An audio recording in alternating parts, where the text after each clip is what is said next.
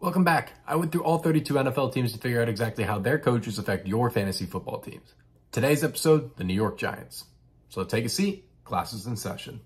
They definitely made some moves in the offseason, and I'm not entirely sure I would say they filled those gaps in free agency and the draft. At this second in time, it looks like the coaches are the same. We got Don Martindale running the defense, where his specialty is linebackers, and we have both Brian Daboll and Mike Kafka leading the offense. Brian Daboll's specialty kind of ranges all over the place, whether that be wide receivers, quarterbacks, or tight ends. This is seen with his time with the Patriots, the Jets, the Browns, the Dolphins, the Chiefs, the Bills, and now the Giants. Mike Kafka's specialty is the overall quarterbacks. Now that we've laid the foundation for exactly how the New York Giants have attacked this offseason, we can start to dive into exactly how the coaches affect our various fantasy teams. But before we do that, we need to check with the guys upstairs to see exactly how they have the New York Giants projected to go about this season, so we can give our knowledge a little bit more structure. The New York Giants are projected to go somewhere between 7 and 8 wins this year, but it looks like they in theory have no shot of making the playoffs. So I think we have to be a little bit more pessimistic on them as well, especially when you see what the storm is kind of brewing with Saquon's contract deal. He might not even play week 1, we got to see how that plays out, but the overall history for running backs, when the longer they kind of sell out, is not the strongest trend.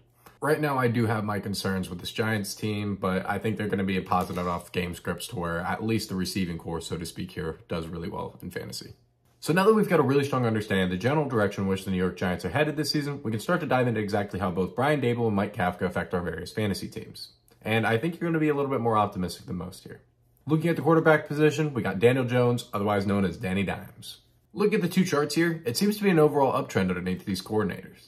There's a chance that Danny Dimes is a top 10 fantasy quarterback this year, especially with the game scripts that he'll be having, but I'm not going to be super high on him just yet, but I am picking him up a lot in fantasy drafts. Looking at his advanced efficiency metrics, they're also very nice to see, but I don't really like to nitpick off of efficiency metrics too much. I think that kind of leads you in the wrong direction from time to time, so I don't want to fully rely on that, but seeing that he was number 1 in true completion percentage, along with being number 3 in red zone completion percentage with the weapons that he theoretically has now, it's hard not to kind of start getting behind him a little bit, especially considering the negative game scripts that they're likely about to have. And I'm sorry if I'm too back and forth on what's negative and positive. It's hard for me to elaborate too much on what that exactly is. But to try to summarize it, it's basically if you're playing from behind, you're going to be throwing the ball a lot more, trying to get more action going. Kind of same. Positive is more for like receivers and quarterbacks kind of throwing, if that makes sense, and running ball. Whereas like running backs, positive game scripts mean that you're up and you're actually winning those games. So you're, so to speak, going to be utilizing the run game a lot more, if you will. I don't know. To sum it all up, just check out his advanced efficiency metrics. I think an 18 fantasy point floor for Danny Dimes this year is very safe. And I wouldn't be surprised if he blows it out of the water with the amount of rushing attempts he has. And more than likely will have if Saquon Barkley is not playing. And I'm a little bit concerned about this offensive line, but hey, I'm not an offensive line expert. Moving over to the RB1, and that is Saquon Barkley. The trends are both rather positive here. I think a 15 fantasy point floor at the bare minimum for someone like Saquon is just, yeah, it's the bare minimum. But considering we don't really know what's going on with him at this point in time in terms of like when he's going to sign, we have to start kind of drawing back our overall expectations for how well he theoretically is going to perform this season. I don't have the data in front of me, but basically the longer you hold out on your contract as a running back, the worst case in scenario it looks for your overall efficiency. Moving over to the RB2, and that is Matt Breida. The charts point to where it's an overall downtrend, but I think it's going to spike up a little bit here because it looks like we're not going to see too much Saquon at this second in time, but that could easily change and he signs the contract and everything's happy dandy. But I'm going to keep it simple and say we're probably going to expect about an 8 fantasy point per game floor, dependent upon exactly how the Saquon scenario plays out. Moving over to the listed wide receiver 1, and that is Isaiah Hodgins. Wide receiver 1s fare pretty well in this offensive system and go about 15 fantasy points per game.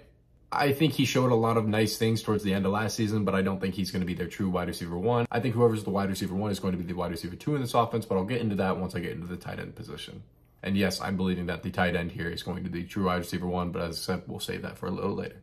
So going off the charts, we're going to go with whoever the wide receiver 1 here is 15 fantasy points per game, because I also don't believe it's Isaiah Hodgins. I really believe it's Paris Campbell, but we're going to save him because he's technically at the wide receiver 3 part.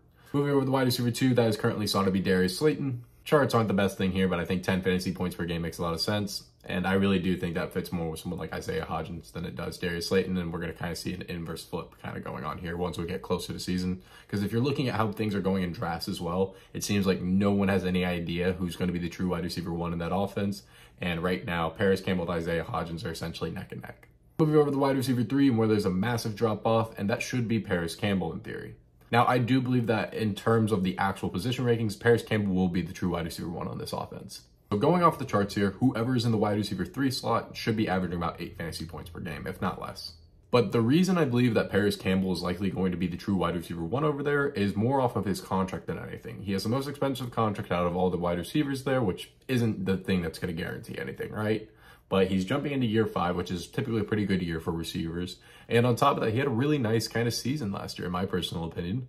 And it looks like the Giants were willing to kind of pay a little bit of money. And we look at the advanced efficiency metrics for Danny Dimes. There's a lot of kind of good correlation factors. You look at training camp. He had a drive where he had 4 straight passes straight to Paris Campbell, albeit that's just nitpicking a little bit too much.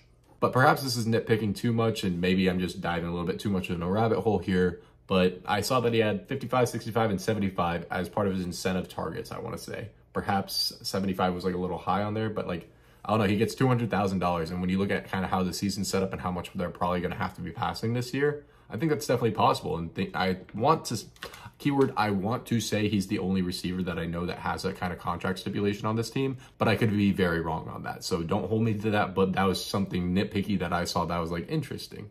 And typically once we get towards the end of the seasons, that's where we have to start like paying attention to that kind of stuff. You feel me? Now moving over to the tight end, that is Darren Waller. As you can see off of the coaching trends here, it is very positive, but for the most part, it's been in a downtrend.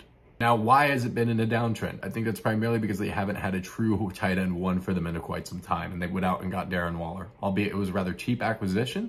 But Darren Waller has been that guy in the past. And I think he got injured the season prior to this one, and I just don't think Josh McDaniels really let him run through.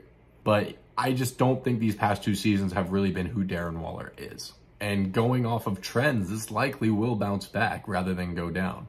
And if you have to look at any tight end that you can get right now, he has the best value out of all of them. And something I'll kind of reference for you here is that Mike Dable and Brian Kafka have both worked with top-tier tight ends in their histories. One with Gronk, one with Travis Kelce. And now you're getting someone like Darren Waller who's had some top-tier tight end finishes. I don't see why this can't go to 15 fantasy points per game. He's an absolute body, and I think he's a lot better than people are expecting. Yes, he's a bit on the older side, but I think that's also what people are trying to make the argument about Travis Kelce to some extent. Travis Kelce's 33. But I think the true kind of formula you really need to look for like finding a top-tier tight end 1 is finding elite talent that's really the only true target on that team.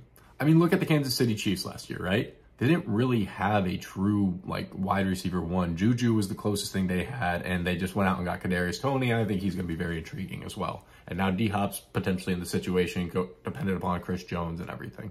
But I think that there's a very real possibility, especially based off of how ADP is going with how far back the receivers are and how forwards Darren Waller is in the draft, that he's their true wide receiver 1. And he may be seeing 8 to 10 targets per game. And that's what we want. Albeit that is an egregiously high amount, but it's in the realm of possibility for someone like him. And I think we're all kind of in agreement here that this Giants team is probably not going to be as good as we would like it to be. So they're probably going to be playing from behind, meaning in terms of game script, that's very positive for the receiving game. Does this lead to touchdown efficiency and everything? Probably not. But when you're looking at like half PPR settings and stuff like that, I think the risk reward is there. And I think you should be buying as much of it as you can. And I'm personally going to be buying some in the offseason once I have a little bit more liquidity in my pockets. So just to recap, I don't think this Giants team is going to be great, but I do think there's a chance that they kind of surprise us all. I also think the NFC East is going to be a lot more competitive than people are giving it credit for. I'm not a Danny Dimes truther in any way. I just look at it more from the fantasy perspective. And I think since Darren Waller changed his number to 12, something that's bigger than him, he's playing for something bigger this season, and we'll see that impact on the field. And you also have to think about like what potential storylines are going to come about this season. You know what I mean?